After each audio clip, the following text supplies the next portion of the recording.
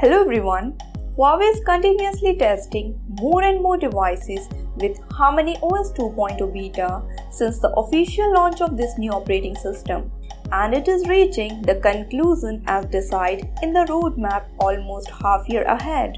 On this progress, President of Huawei Consumer Business Group revealed that HarmonyOS 2.0 has made significant progress pretty fast among the consumers.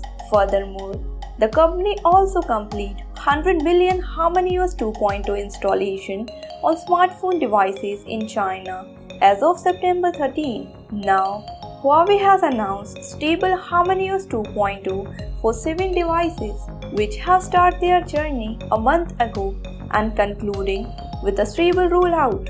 These 7 smartphones are Huawei Nova 5i, Nova 4e, Honor 30s, 30 Youth Edition, Extend Max and Play 4.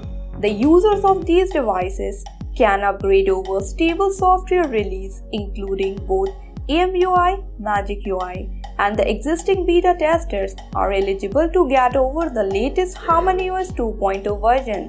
HarmonyOS 2.0 comes with the new features and exciting changes in the home screen, user interface animations, and more to provide an improved user experience. On the other hand, global users are still waiting for their turn to install this latest operating system on their smartphones.